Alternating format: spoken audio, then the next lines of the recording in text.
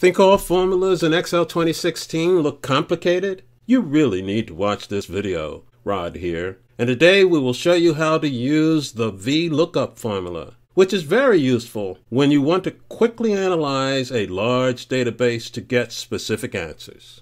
Imagine a situation where you need answers about the current status of a stock inventory before requisitioning more stock. Here's a piece of a large stock inventory in Table 1. There are 3 columns in this table: part number, supplier, and quantity. Using Vlookup formula, we will quickly analyze Table 1 and put the answers we want on the number of parts in stock in Table 2. First, select the cell where you want the answer to be. Put in an equal sign in this cell, and then type the word Vlookup after the equal sign. Next, type an open parentheses. This will open the formula area. Now choose the cell that needs to be found. Now place a comma in the formula. The comma is like a break. Now let's select the range of data where the answer is to be found. And now press F4, which anchors the range and ensures the range stays the same. And place a comma in the formula. Put the column number where the answer is to be found. In this case, it's column number 3. We want to know the quantity. Now place another comma, and finally place a 0 or the word false in the formula to indicate an exact amount is required. Close the formula with a close parentheses and press enter. Note that the answer is 2. And if we look at Table 1, we will scroll down and see on row 26 the exact model number we wanted to know about, and there are 2 in stock.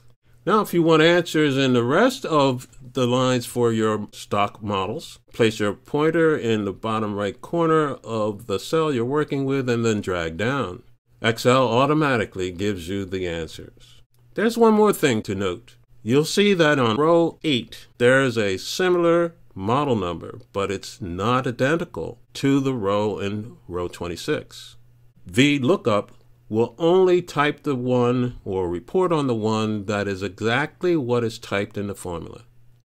Now let's show you the process again, but this time put new information on suppliers in Table 3.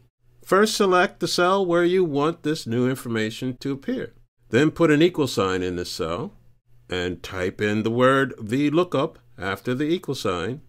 Next, type in an open parentheses, which opens the formula.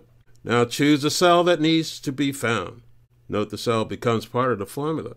Place a comma in the formula. Remember, a comma is a break. Select the range of data where the answer is to be found.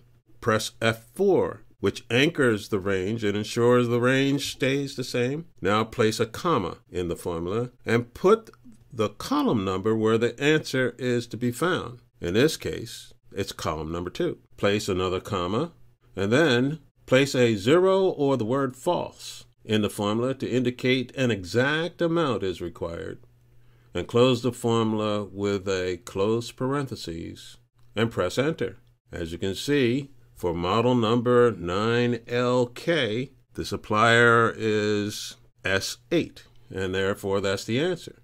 Now you don't have to repeat this process to get answer in the remaining models. You just put your pointer in the bottom right corner and drag down. Excel gives you the answers automatically. Also remember that if the same item appears more than once in your inventory, Vlookup will only report on the first item. Now you know how quick and easy it is to use Vlookup in Excel. We want to know if you found this video helpful. Comment below and let us know. If you want personal coaching, click on our one-on-one coaching link.